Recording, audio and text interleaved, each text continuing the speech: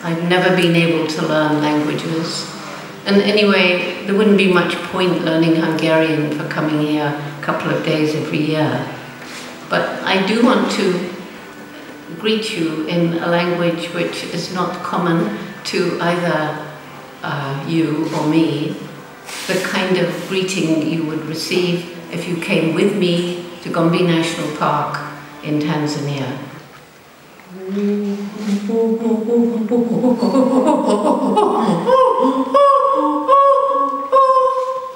In chimpanzee, that is saying, this is me, this is Jane.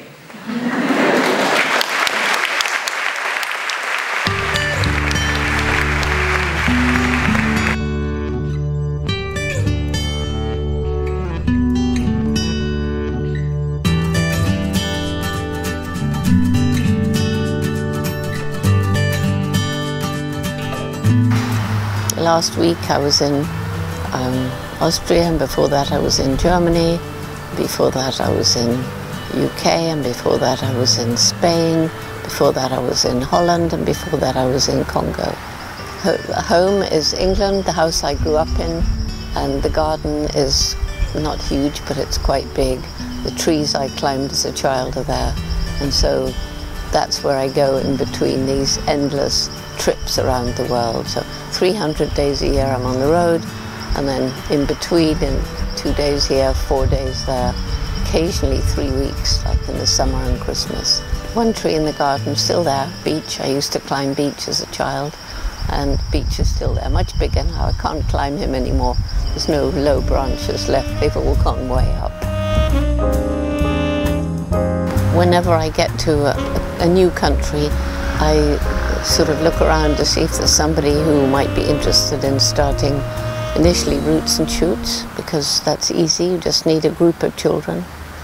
And then maybe there's a champion to start Jane Goodall Institute, and that's what happened in Hungary. And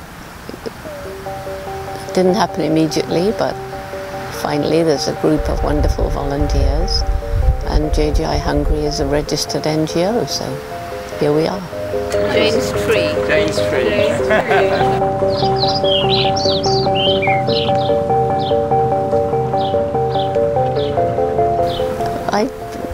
The one who started it was Kati, who's now in England with her family, and so meeting her family and then her friends, and that's how it gradually grew.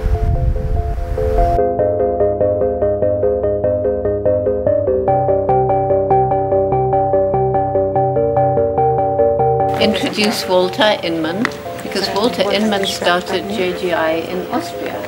So we're hoping to have closer ties not only with the Roots and Shoots groups in Hungary, but between Hungary and Austria, and maybe eventually around the borders, so that we will link all of Europe through the JGIs and Roots and Shoots, through cross-border collaboration, which will be very exciting.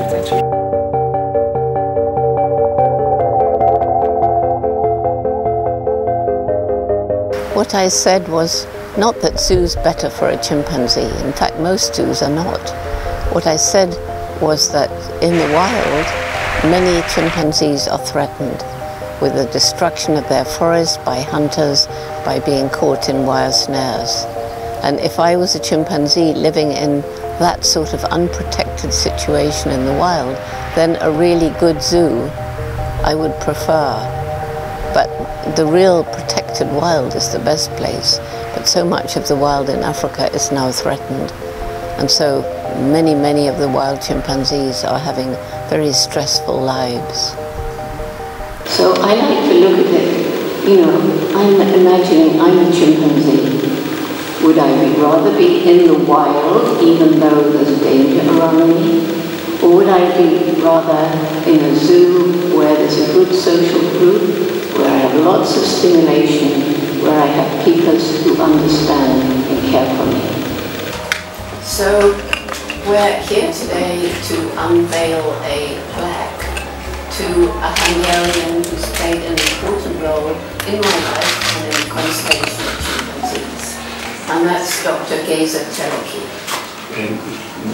And I would like his widow and his son to come and join me here. This Heather and Aidan is their son. And I don't remember when I first met Gator. It was so long ago. 1968.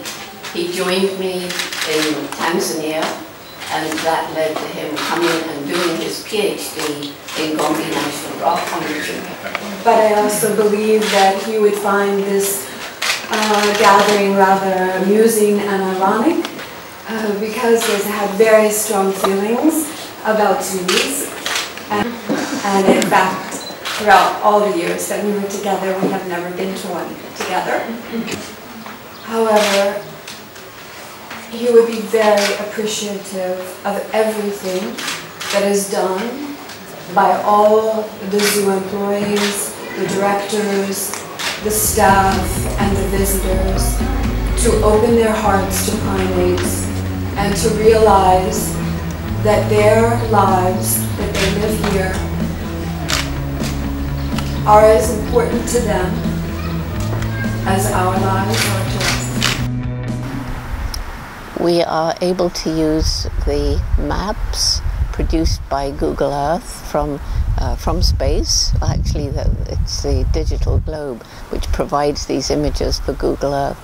And using these high-resolution maps, we've been able to help the villagers around Gombe to create their village land use plans, which they're required to do by the government, but it costs about $20,000. They have to get everybody involved.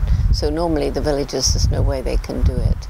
So because the villagers trust us, because of our Take Care program, which has improved their lives, they have set land aside around Gombe to act as a buffer between the chimpanzees of Gombe and the villagers. And the trees have now grown back because of the seeds still in the ground. And 15 years after we began this program, the chimpanzees have 3 times more forest than they have before. And the bare hills around Gombe are once again becoming green and forested.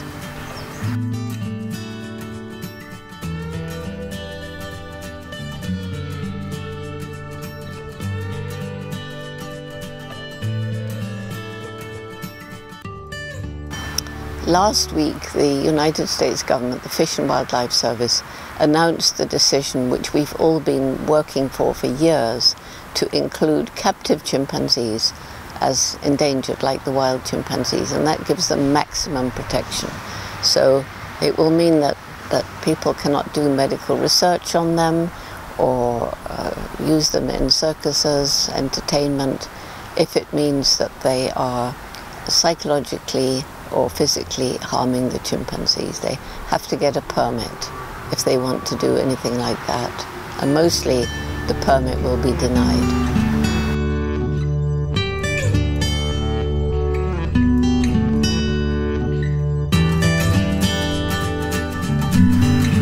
The last book, Seeds of Hope, is about the wonderful kingdom of the plants.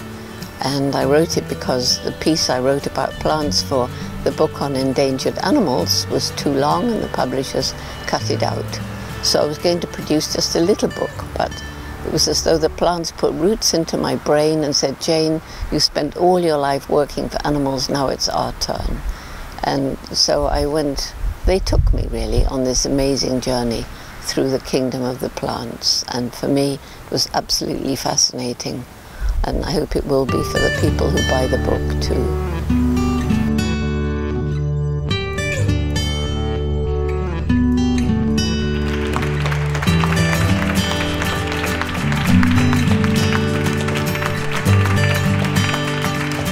Thank you.